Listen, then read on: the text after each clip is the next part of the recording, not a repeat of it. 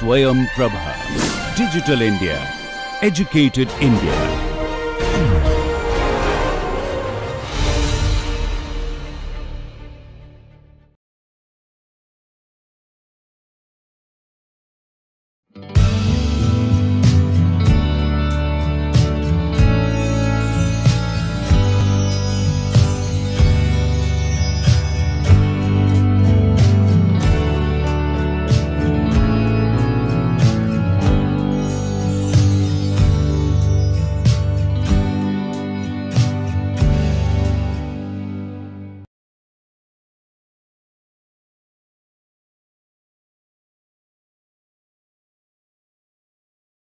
Hello, welcome to this NPTEL Massive Online Open course, Phonetics and Phonology, a broad overview.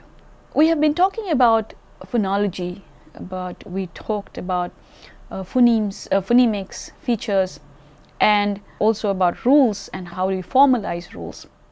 And in this class also, we'll continue in this lecture talking about phonological processes and alternations. So what are alternations though? So the focus of phonology is to find predictable alternations between sounds, and as we saw in the last couple of lectures, that in phonology we assume that there is an underlying form, there is a representation,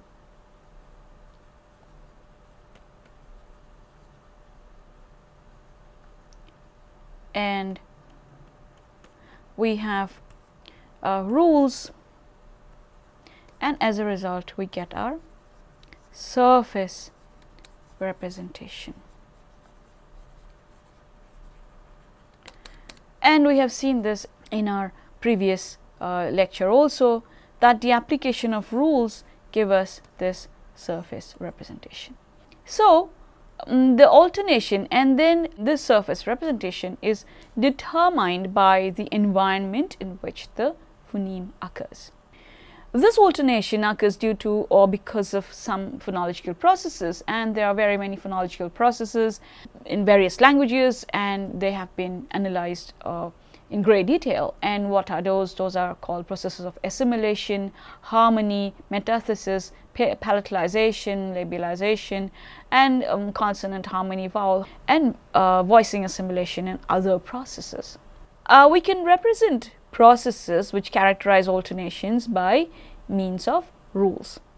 Rules are formal statements which express the relationship between units on the different levels of the phonological component. And now what we saw just now, that these rules are basically formal statements of a process happening in a natural language. So the rules are formal statements which express the relationship between units on the different levels of the phonological component. And these alternations are nothing but processes which are a part of a native speaker's knowledge of the language, and which are then expressed, formalized in terms of rules. And these rules show nothing else but the alternations. And so at the risk of repeating the thing, we have to keep this in mind, that formalizing rules is nothing but expressing the fact that this knowledge is there in the native speaker's knowledge of the language, and the phonology tries to capture the mental organization, the representation of that knowledge through these formal devices. The aim of generative phonology is to give formal representation of such knowledge. And suppose we talk about English plural. The English plurals are classic examples of phonological alternations: sir, the, is. And so we have these alternations like cats, dogs, and horses.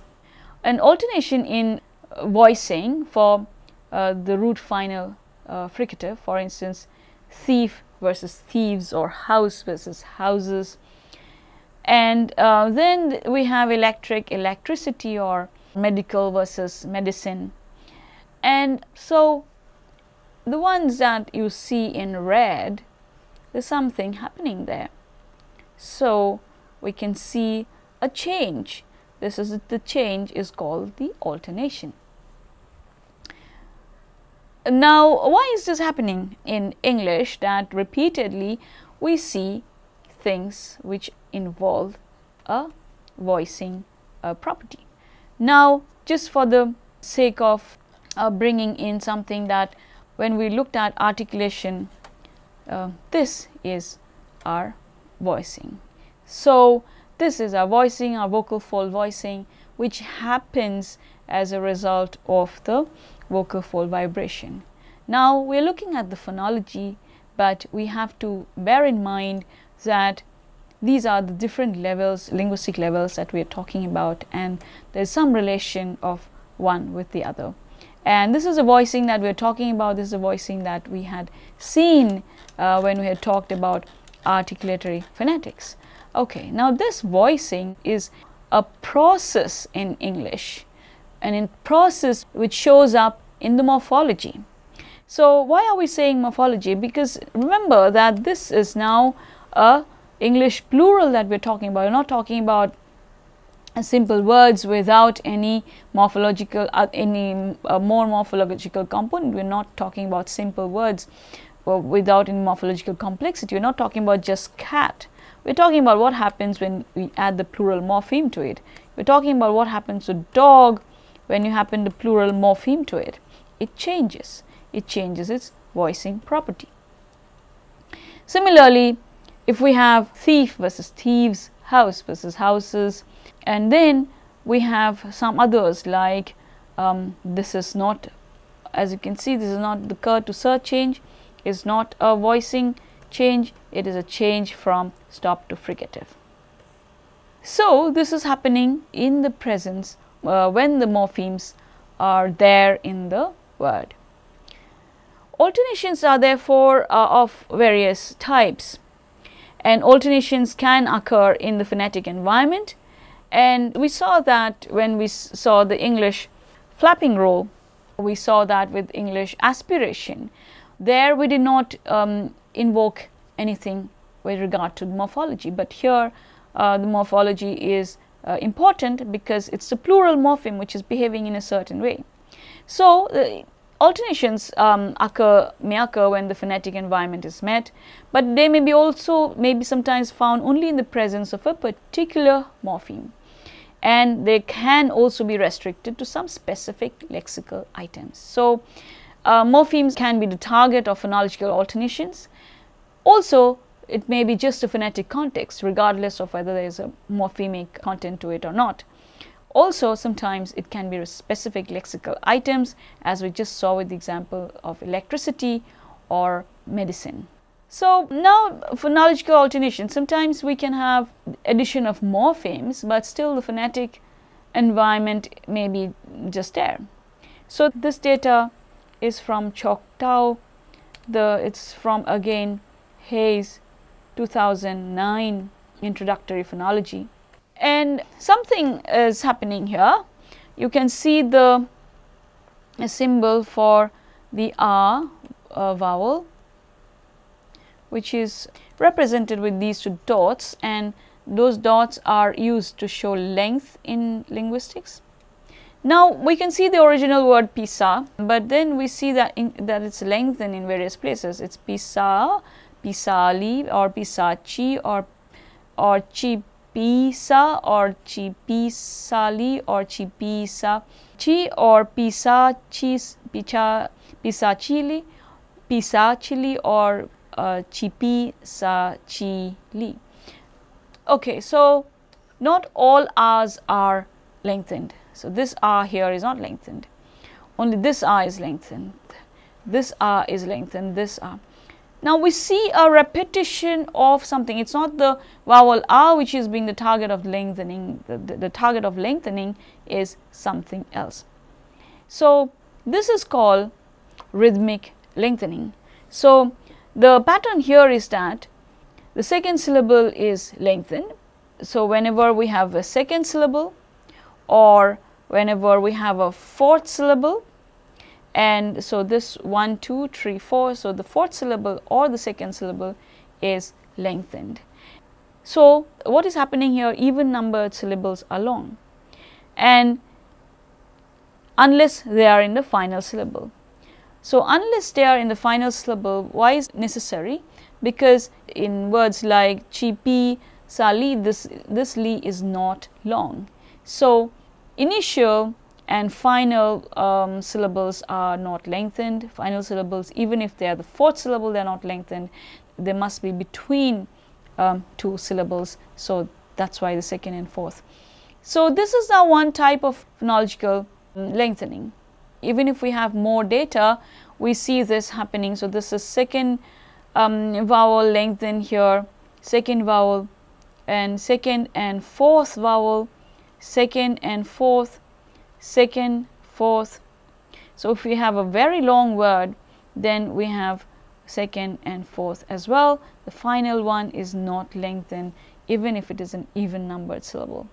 So, now we have this very extensive morphology here in Choctaw, but we see that this rule that a vowel becomes plus long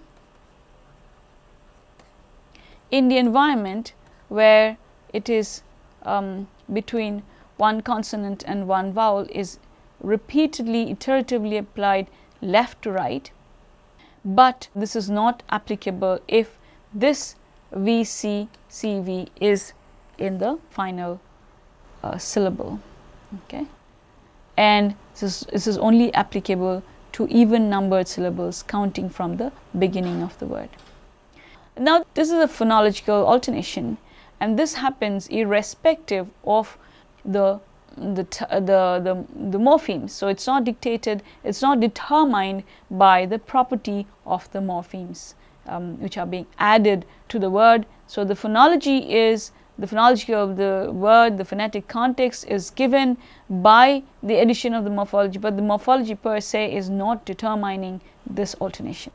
So, going back to the English examples that we have, the form of the plural depends on the nature of the last sound. So, if the noun ends in sibilants like sa, za, sha, ja, cha, ja, it takes is. So, these are called sibilants. And whenever there is a sibilant in English, so whenever you have a word like horse or course, etc., then we have it takes is, horses, courses, etc. And however, this rule is applicable of the rule of adding is in plural forms is applicable when it ends in a the word ends in a sibilant. Otherwise, it is a voiceless non-sibilant. It takes the voiceless alveolar fricative sa. So, if the final sound is a voice non-sibilant, it takes a voice fricative za. So, now note that again coming back to morphologically conditioned alternation. So, this alternation is different from the Choctaw alternation that we have just seen, because the Choctaw alternation is not conditioned by the morphology. So, the phonetic environment alone is not the most important requirement. So, we can take examples like dance or lens. These are counter examples which do not require. So, we do not have the sir changing to z because the preceding na. So, no, that did not happen. The final fricative agrees in voice with the preceding sound only if it is the plural. That is only in the context of these morphemes.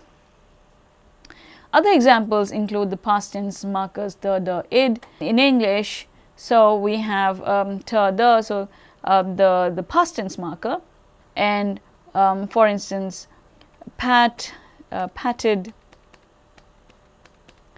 and if we have a voiceless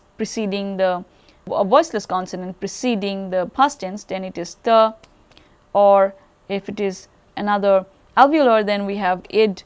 If it is a voice consonant, we have the.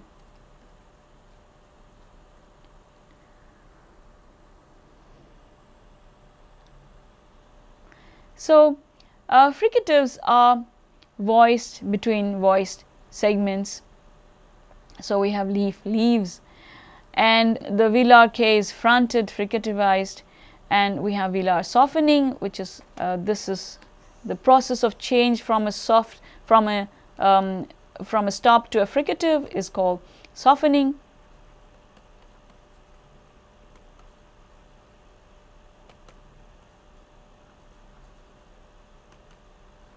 and also some morphological conditioning. For example, there are others like trisyllabic lengthening in English.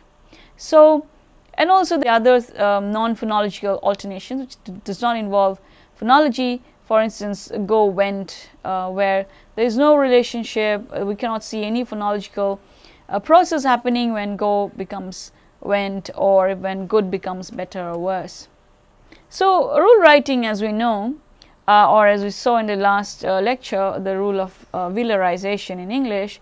So if we have lateral, becomes velarize if there is a following consonant or if it is the word final position.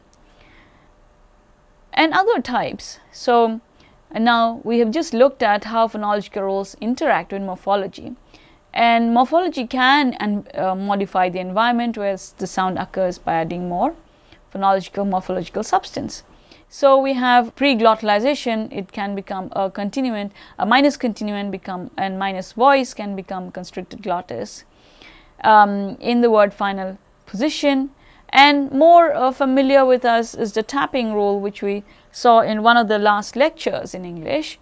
So this tapping rule is that becomes the tap when it's between vowels where one is minus stress and where one is stressless. And the aspiration rule that we know, this SG stands for spread glottis. So minus continuant minus voice becomes spread glottis when in the situation where it is in a initial stress position, or it is in a syllable initial position. So there are again other types of rules, feature changing rules, rules which affect individual features or small groups of features like nasal assimilation, flapping, glottalization. There are also rules of dissimilation where two adjacent segments which share some features become different from each other, or change a feature so that they become different from each other, and that is called dissimilation. And more common are deletion rules. When something is deleted, we use this symbol to express this. So if in the word final position, something is deleted, then we would use a rule like this, that A goes to null in the context where it is in the word final position following B. In some varieties of English, the word final coronal stop is deleted, and this is post-nasal deletion is seen here in han or in lis. And also there are processes of insertion, which involves inserting a segment that wasn't originally there. In some varieties of English, liquid nasal clusters film becomes film, which is very common in Indian English. There's metathesis, is another process. Metathesis refers to the reversal of a sequence of segments in a word. And then we have, so metathesis examples would be, if I can think of, so this is an example of metathesis where we have Benares in English, where the na is changes its position with the ra, and whereas the ra, this syllable, so the second syllable and the third syllable have changed their word initial onset, switched their word initial onset from Benares to Varanasi. So this is a typical example of metathesis. So we have reduplication as one of the phonological, actually it's morphophonological. Reduplication is a huge topic which involves studying how part of a word or parts or vowels or consonants are repeated. It's a copying of a part of the word and attaching the copy to the original word. And usually the initial consonant is copied along with the vowel, but there are many different ways in which reduplication can happen in languages, and Indian languages have a lot of reduplication, or languages spoken in India have a lot of reduplication which can be studied in great detail. Now we can look at a bit more of how rules are expressed, and let's see the Russian voicing assimilation rule. And why is this rule expressed like this? So look at the data here. So the data is again from Hayes 2009 Introductory Phonology.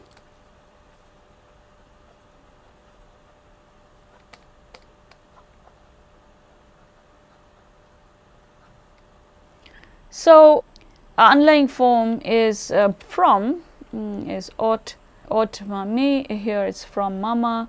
Pod is a locative preposition. It's a pod mamo under mama. So this is showing from and this showing under.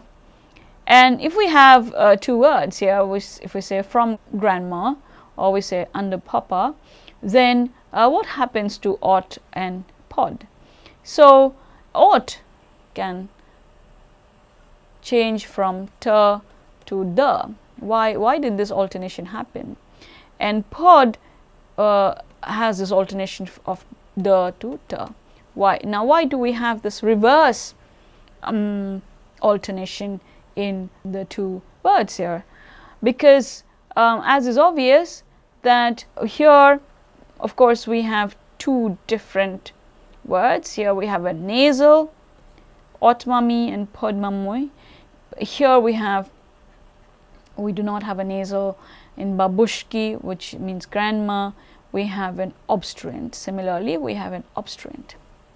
And in the presence of obstruent, then the and the can change their underlying form. So the can become the and the can become t. So they can become reverse of each other. And depending on what the following consonant is. And the following consonant may change from a nasal to a voiced obstruent, and then t will change to the voiced counterpart, and the will alternate with the voiceless counterpart if there is a following voiceless obstruent. So here we have a voiceless obstruent, and so we have t. Here we have a voiced obstruent, so we have the. So there is alternation from t to the and the to t, yes. So how do we express this? So an obstruent takes on the voicing of a following obstruent. And why are we expressing this with this notation of alpha? Because we are trying to capture the change, the alternation, that the minus sonorant will either become plus voice if the minus sonorant is plus voice, or the minus sonorant will become minus voice in the context where the sonorant, minus sonorant, is minus voice. Basically, these two have to match. So it has to, the alternation, the result of the alternation has to match with the voicing feature of the following minus sonorant. So if it was underlyingly minus voice, it will become plus voice. If it was underlyingly plus voice, it will become minus voice. And that is captured with this, with the use of the alpha voice, which means alpha, if this is minus, this is also minus. If this is plus, this is also plus. So sometimes this can be expressed with an I, so index, and showing that whatever value of the voice is, if it is plus, this will be plus. If it is minus, this will be minus. We also look at a bit of English phonotactics. English phonotactics is with regard to nasal obstruent clusters. So these are all nasal obstruent clusters in English. NC. clamp, blunt, honk. Okay. So, and we can take more words if we can think about them. So if we have, so let's think about plant or camp or scent or lamp or tank. What we see here is a repetition of the place of articulation of the following consonant in the nasal that we see there. And so if this is t, this is also n. If this is p, this is also m. They're both labial, they're both alveolar. If this is velar, this is also velar. So what do we see here in English phonotactics? In English phonotactics, now we have an example which shows that a nasal in an NC nasal obstruent cluster, if a following consonant is, if a following obstruent is labial, then the preceding nasal is also labial. If following consonant is alveolar, then the nasal is also alveolar. If the following consonant is velar, then the nasal is also velar. So in English phonotactics 10, nasal shares the place of articulation of the following obstruent. So like the Russian example that we just saw, we then have to express this by showing that the nasal and the following obstruent share the place of articulation. Okay. So in an NC nasal obstruent cluster in English becomes the nasal obstruent cluster in English, the nasal obstruent shares the place of articulation of the following obstruent. So we can either index it and show that the so we can just show that this place of articulation of the obstruent is the place of obstruent of this of the nasal, which is preceding the obstruent. So the nasal and obstruent, showing that the nasal and obstruent share the place of articulation there, and that place of articulation is the place of articulation following obstruent. Now, although we have to remember that this is a bit simplistic generalization of the of English phonotactics, because we may have other examples where, for instance, like examples like invade, etc., or even other examples like infallible, or etc. So what happens in those words is that this nasal and this obstruent, they don't share the place of articulation, and then we may have to express that part of the data as saying that whenever there is no corresponding place of articulation for the nasal is alveolar. So this is just to show that if there are phonotactic rules in languages which can be expressed like this.